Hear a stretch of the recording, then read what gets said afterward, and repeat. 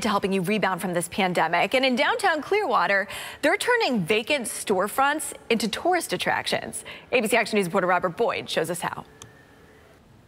Well, so far, 6 empty storefronts here in downtown Clearwater have been transformed into mini art galleries, all of them featuring wearable art.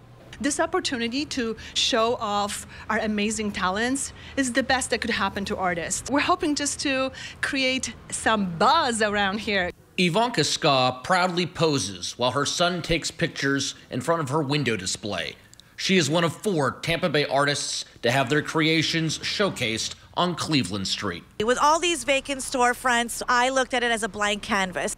Lena Teixeira is the curator of the project. She said the city needed an innovative way to bring people back to the downtown. Revitalize downtown by using our vacant storefronts as a backdrop to these wonderful exhibits by these various artists. So far, 6 property owners have offered their window space, every one featuring wearable art.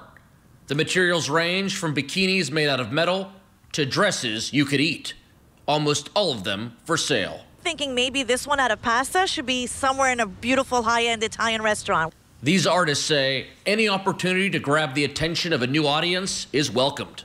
I think it's a great idea to get the artists involved.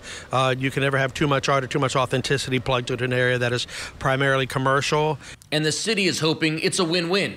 Come for the art, stay for dinner or a drink. I have a lot of people that haven't been to downtown Clearwater have come down just to see the windows, and they're like, wow, we had no idea there were so many wonderful restaurants. So far, the project seems to be working, as people are literally stopping to take a closer look. The city hopes to add even more windows, unveiling new artists and a new theme every 6 months. My biggest pleasure of doing wearable art is seeing people enjoy.